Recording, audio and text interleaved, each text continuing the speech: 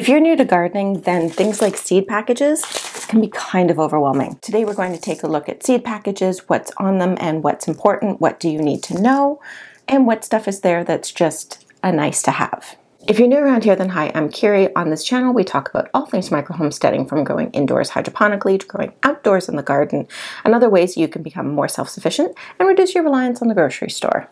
So there's a lot of things that can feel overwhelming when you're just getting started growing food for the first time.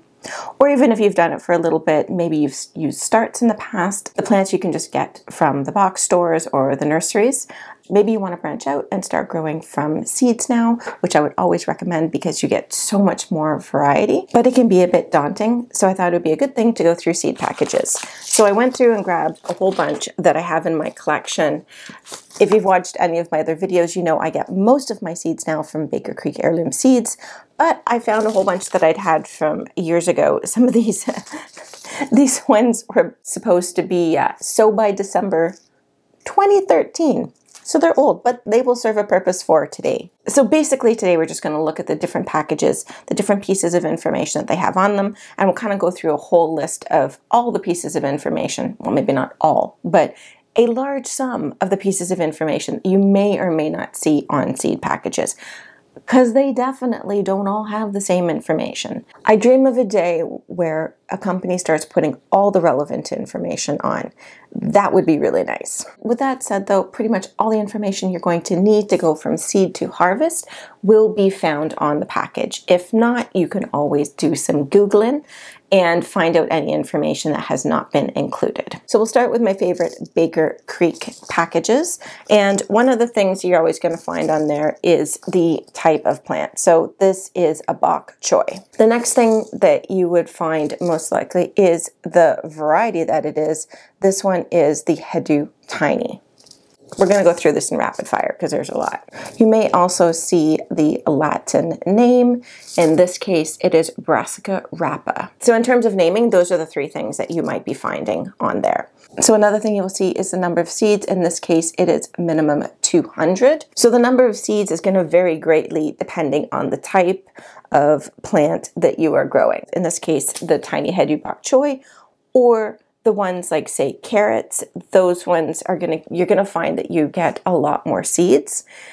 One thing that I've noticed is just me, but it seems to be the things that are 1-to-1 ratio, you get more seeds of. So one lettuce seed gives you one lettuce. One tiny Hedu bok choy gives you one tiny Hedu bok choy, as opposed to something like a tomato, where one seed is going to potentially give you pounds of tomatoes. Another thing that you might find on a package is calling out whether it's organic or heirloom or hybrid or open pollinated.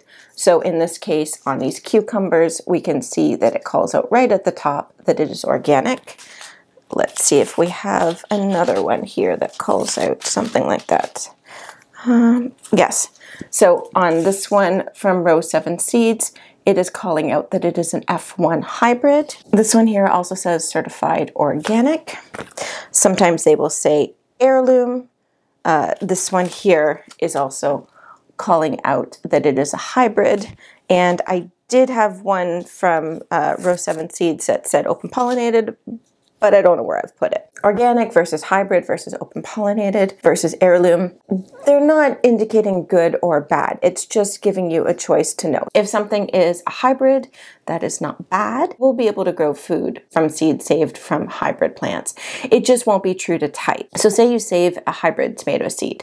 The tomato that you're gonna get in the next year, it's not gonna look like what you saved it from. It's still going to be a tomato and you can still eat it and it's not going to be bad. It'll just be different.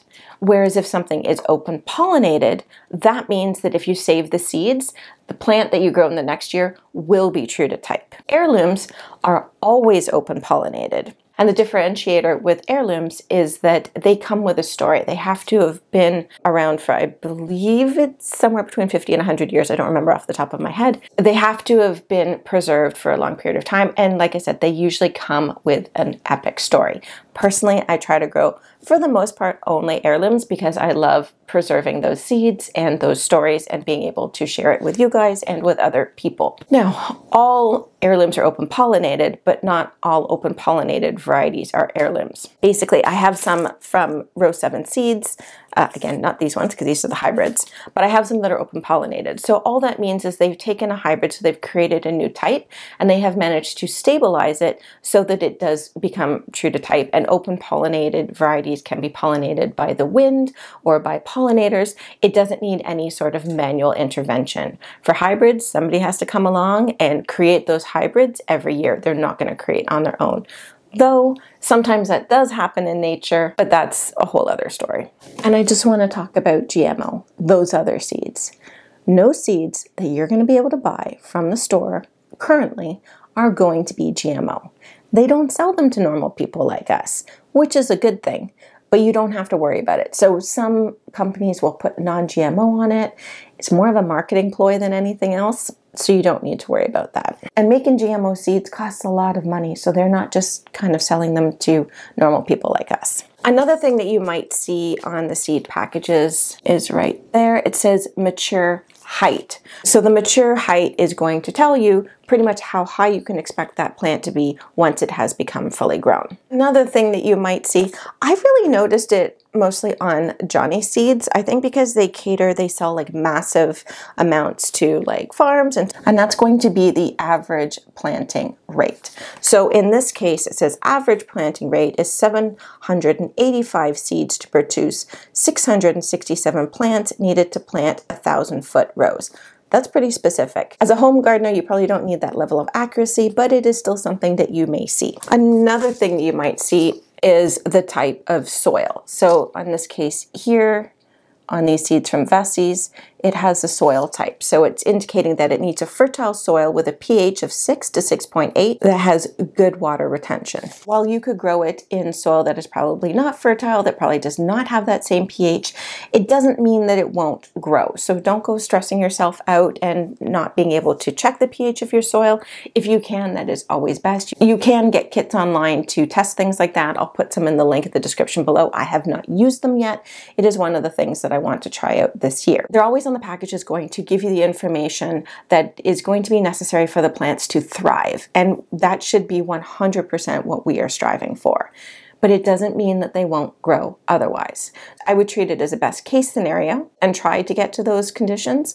But if you don't have them and you have seeds, it is better to put the seed in the ground and grow some food, even if it may not grow as good as it potentially could if you had given it everything that would make for ideal conditions. Another thing that you might see on the seed package is some planting instructions talking about how to sow it and when to sow it. So in this case on the Baker Creek seeds, it is right there, and it pretty much says best planted in cool spring or fall conditions and sow in place. So this one's ideally going to have the seeds planted directly outside. We are not going to start them indoors. You will see other seeds that might talk about starting them indoors a certain amount of days before your last frost date. Last frost dates are really important. More important, people tend to talk more about hardiness zones and less about frost dates. And honestly, it should probably be the other way around. I'm in zone 5 for hardiness zone. There's going to be other people that are in zone 5 and their last frost dates are going to be completely different. So they're going to need to start their seeds at a completely different time. What is important is your last frost date, which is an average. It's an indicator, not guarantee, of when you should be starting those seeds and when you can expect to be able to put them outside and not have a frost come and kill all your new plant babies. I'll put a link down below to my spring planting guide, and it'll have a page in there for figuring out what your last frost date is and also figuring out your hardiness zone, and you can use that to plan when you should be starting your seeds. It is not a guarantee, so always err on the side of caution and look at your forecast for the next 10 days or 14 days or whatever it is before you go to put things outside. But that's a whole other video. Keep an eye on what's there for the planting instructions. Is it something that does not like to be transplanted?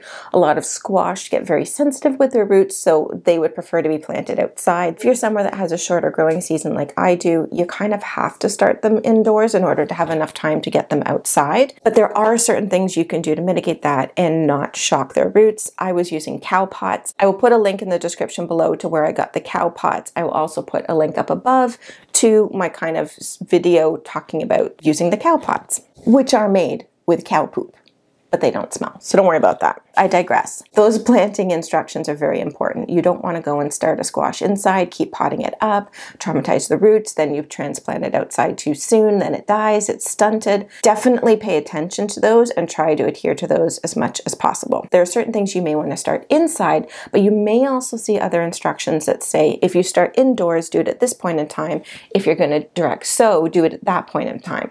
Another one, again, with the squash or the melon, something like that, if you're going to start them indoors, it's going to have to be so many weeks before your last frost.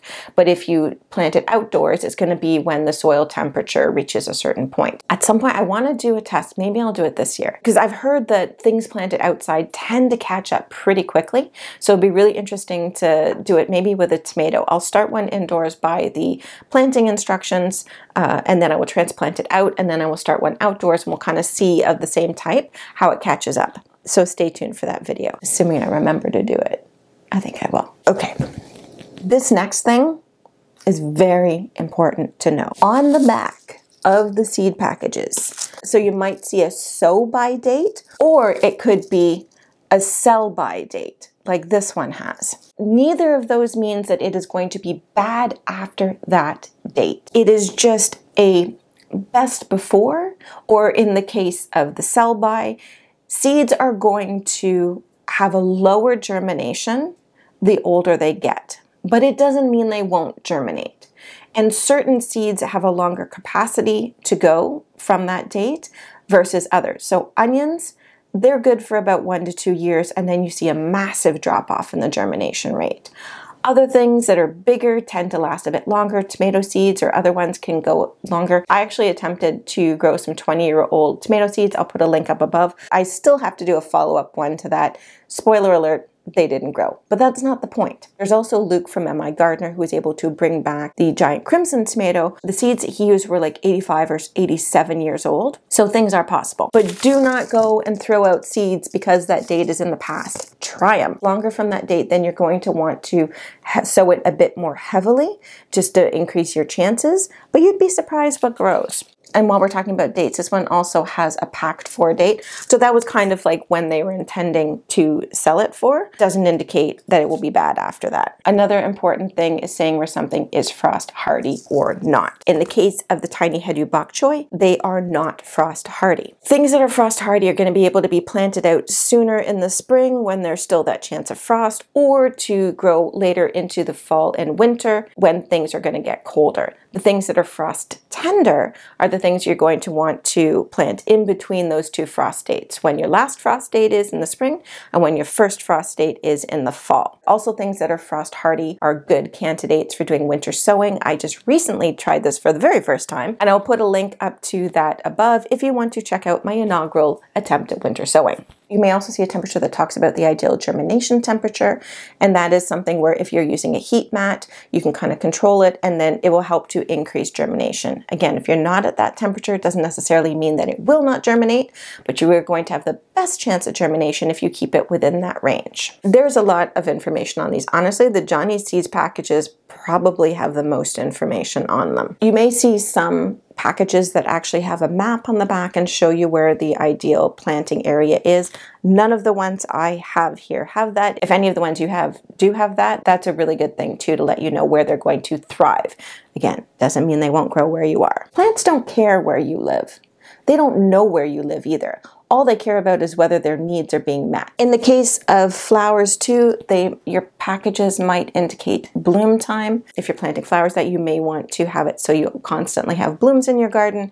You may want to stagger things that bloom at different times, so there's always something beautiful in the garden there for pollinators. Another thing you might see on a package is seed depth, and that is going to be important in knowing how deep in the soil you are going to place your plant. So this is important because every seed has some stored energy in it. It's enough energy to let the seed germinate and to create the first leaves, the cotyledons, which are not true leaves, to get out and to start generating energy for the plant so that it can continue to grow. So if you plant the seed too deep, it might use up all its energy before it's had the chance to break the soil, and then you're not going to see a plant form. A general rule of thumb is you want to plant it twice as deep as the seed is wide. So something like a pea is going to go a lot deeper than something like a carrot seed. Okay, so on this one, they're calling out the difference between seed spacing and plant spacing. So the seed spacing is going to be how far apart you want the seeds, whereas the plant spacing is once they actually get going, you're going to try and thin them so they're further apart. Now again, this is one of those general guidelines. There's not a lot of hard and fast rules in gardening. So that's another thing that can kind of trip people up when you're first getting started. Plants want to grow. Life will find a way. These are again things that will let it thrive. But if you look at a pack of radishes, they're going to tell you to thin them to a certain spacing. I tried last year for the first time multi-sowing, which pretty much is jamming a bunch of seeds into a small space. And I actually had the best radishes that I've ever grown. And it was the first time I ever got almost all of them to form the little bulbs on them. Before that, a lot of my radishes had been spindly. I had put 5 to 6 seeds in each cell for radishes, and they grew fantastic, which is not what the seed package would tell you. So take it as a guide and then play around, and don't be scared to experiment in your garden. Another thing that you might see on packages is talking about disease resistance. This one just says that the plants are disease resistant. On certain other ones, and I was trying to see if any of them had it here, it might tell you what ones they are resistant to. You tend to see that more on the hybrids because that's kind of one of the reasons why they have been hybridized, is so that they can impart maybe flavor from one of the parent plants and disease resistance for another, giving you essentially the best of both worlds. The seed packages may tell you something about the watering needs. In this case, it's not very specific, but it says moderate, so I guess not a lot of water, not too little. Some of them may give you more specific information on the watering needs as well. So here's another one talking about the water. So it says ample moisture required. Also in the same one with the water, it talks about the light requirements, and it says will tolerate a slight shading. So it may call out that some plants need full sun, or it might tell you the amount of hours of sun they need. Lettuce is more of a shade plant as opposed to a tomato or a cucumber that's going to thrive in a lot of light. If you put the tomatoes in the shady part of the garden and you put the lettuce in the sunny part of the garden, they're not going to grow as well as if you had flipped that around. Another thing that may be called out on the plants is the days to sprouting, or it could say germination time, and that's going to pretty much just tell you from when you pop the seed in the soil to when you see proof of life, basically what that range is going to be. And if you get outside of that range and you haven't seen anything happen, it doesn't mean that they won't be sprouting. Temperature and moisture are going to affect germination. So if your house is cold, if you're starting the seeds inside versus having it on a heat mat, you're going to see differences there. This was a cool thing. I haven't seen this on any other seed packages. I noticed this on here. It says it is container friendly, which is kind of nice if you don't have a lot of space. For this one, it says 7 plants per 30 centimeter container. That is kind of a neat thing to see. Another thing that I'll call out down here is this one says Origin USA. Why is that important? Where the seeds were grown and created is going to impact potentially how they do. It's always good to preferably have seeds that are from where you live. So for me, getting seeds from Baker Creek in Missouri in the United States, they're not necessarily going to do as well for me here in Canada as opposed to somebody that's growing them directly in Missouri. So one of the things you can do is to locally adapt your plants. I did a blog post on this. I will link that down in the description below. But basically, I can take these plants from Baker Creek and I can grow them, and some of them will grow. The ones that grow are going to be best suited to my conditions. And then if I let those go to seed, I can save the seeds from them. And then those ones start to become locally adapted to where I live. And the ones that grow are going to be the best suited. So that's always something that's good to do. It ties in with seed saving, which saves you money, which is why for me, I always like to use heirloom seeds preferably, or at least open pollinated, because it allows me to do that seed saving. I'll put a link to the video up above that I did on that, which saves me money and locally adapts my plants, which will then lead to bigger harvests in the long run. So it's kind of win-win. Another thing that you might see is days to maturity or days to harvest. On this package, it is called out as days to harvest, and it's telling me 80 days. Now, this is one of those things that's consistently inconsistent. It could be 80 days from putting that seed in the ground, or It could be 80 days from transplanting out, or it could be 80 days from germination. So again, take it as a guide. It's kind of a rough estimate. It's a good idea to track the plants in your garden and see when you're planting, when you're transplanting, kind of keeping all that data. And then you can kind of narrow it down and find out how that tends to go in your own garden, but you won't know that straight away. So you can use this as a guide and it'll give you an idea of when you can expect the plant to be mature. Another thing that can be called out is whether it is an annual plant versus a perennial plant versus a biennial plant versus a self-seeding annual plant. So what does that mean? An annual plant is typically something that you are going to plant every single year, but that can also depend on where you live. For most people, you grow peppers as an annual. If you live somewhere that's very mild, you might be able to overwinter them and keep them going for years. But if you live somewhere that's very warm all the time, they can actually be grown as a perennial. And a perennial is a plant that comes back year over year over year. Then you have the self-seeding annual, which pretty means it is an annual, but it drops enough seeds that you're going to get new plants in that same spot next year. So it kind of acts like a perennial, but it's not. And then a biennial is something that's going to do stuff every 2 years. So I believe hollyhocks are a biennial, and the first year you get the plant growth, and in the second year you tend to get the flowers. Almost done. You may see harvesting information, and that's going to tell you kind of basically how to harvest your plant. So in this case it says, as small heads form, break over or tie together outer leaves to protect the head from discoloring. This is on a cauliflower. Harvest cauliflower when heads are firm, still tightly clustered and adequately sized. I guess that depends on how big you want it. So that is some harvesting information. Talking about the disease resistance, again, as I mentioned, this one is the F1 hybrid, and it says here on the back that this one is powdery mildew resistant. So check your packages for that sort of information. You may also see some general information. In this case, this one says comment here on the back of these delphinium seeds, and basically it just says good for backgrounds and borders but does require staking. So it's just a little bit of extra information. Another thing that you might see, especially on the Baker Creek seeds or things that are heirlooms, they may give you a little bit of an indication of the story. This one says that it has been grown first in the small Hong Kong village of Hak Tao. That's just a little bit of information. Some of the other ones, I don't have them here unfortunately, will give you more of the actual story, which is again one of the reasons I love heirlooms. They may mention on there any fertilization needs. So again, on these cucumbers, this one says fertilize with natural resources such as compost or manure. This one actually is pretty good. It actually has some companion planting information on it right there, and it says plant near beans, peas, tomatoes, cabbage, and lettuce. Companion planting is good, but that's another video. All right, so that was information overload. Hopefully you guys found that helpful and you're feeling a little bit more confident of navigating the different information that you might see on seed packages and understanding what it means and how you can use that information. So until next time, don't forget to enjoy the little things and go out there and make food grow. Bye guys.